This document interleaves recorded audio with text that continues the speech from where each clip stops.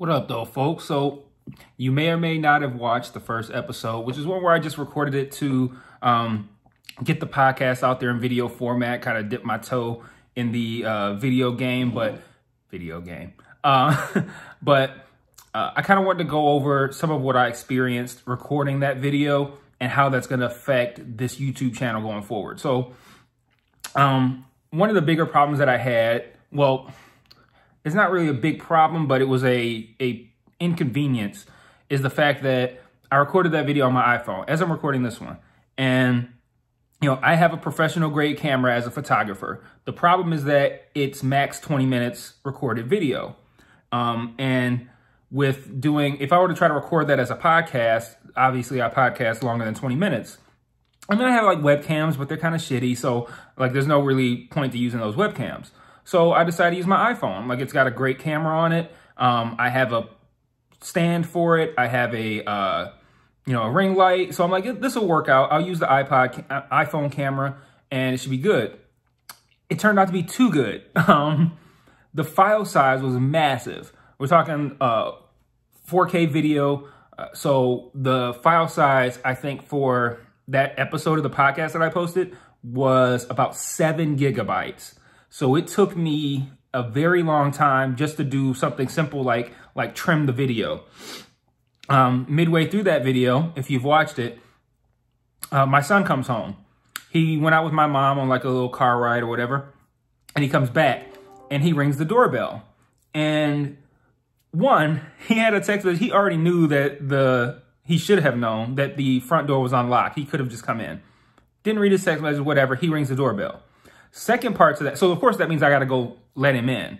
But second part to that is when anything happens with any of my security stuff. So I have a front doorbell. I have a garage spotlight / kind of like a Ring doorbell. This is all Ring products, by the way. I have a backyard one. And then all that's connected through Amazon and Alexa. So, I shouldn't have said her name.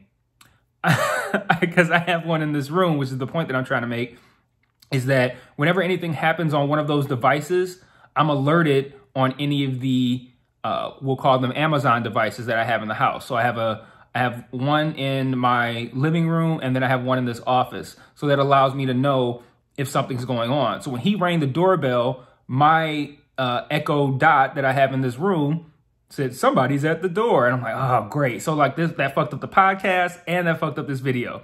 So I had to pause both, which then I had to restart. So that necessitated me having to join those two clips together, both in the podcast and on the video. When you're working with a 7 gigabyte video file, nothing's easy. So I did that, and it took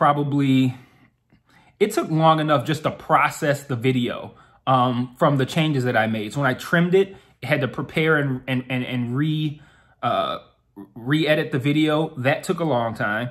Then saving it to my phone took a long time. And then trying to upload it to YouTube took hours, because it would get to a certain point and then start over for whatever reason. And when you have a 7 gigabyte file, you can't have something like that, because it's gonna, God forbid, you get the 90% complete and then it starts over. So what I did was I took the video from my phone, put it on my computer, and then uploaded it through YouTube that way. That actually seemed to work, but because of that, it's just a major hassle to try to do a whole podcast on the video, because 39 minutes is on the low end of my podcast. One mic can usually run like an hour. I have other podcasts that can run like an hour and a half. That increases the probability of a doorbell ring or anything else that might have to make me pause it or stop recording. And that also increases the file size and all the time. So what I decided to do is that I'm going to use this YouTube channel as kind of like a promotion for the podcast.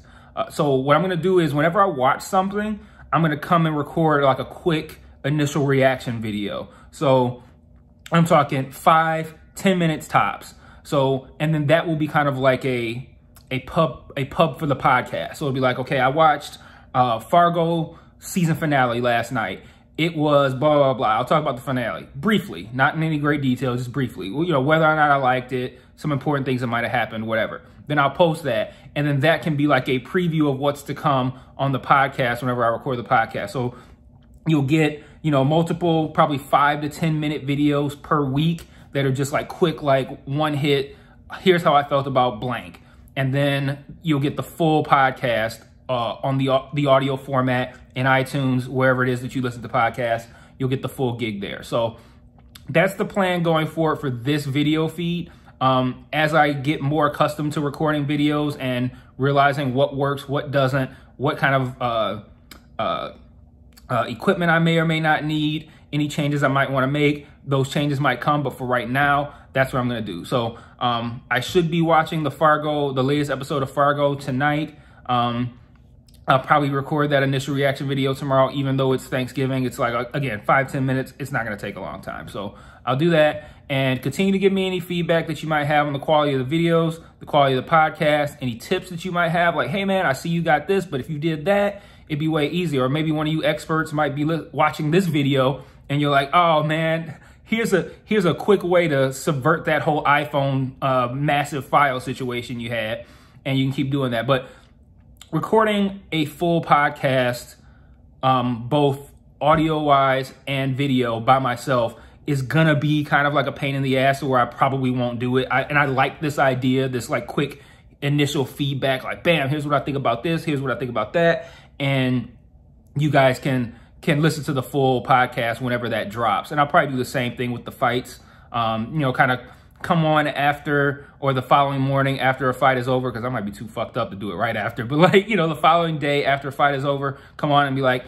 here's my quick thoughts. You know, see the podcast to hear the rest. So that's it for right now. I'll see you guys soon, probably in a day or two, talking Fargo and probably anything else that I've watched as well, like real quick, like again, real quick hits. So see you guys. Remember to subscribe. Remember to give me that feedback. OneMikePodcast313 at gmail.com. OneMikePod on Twitter. Peace.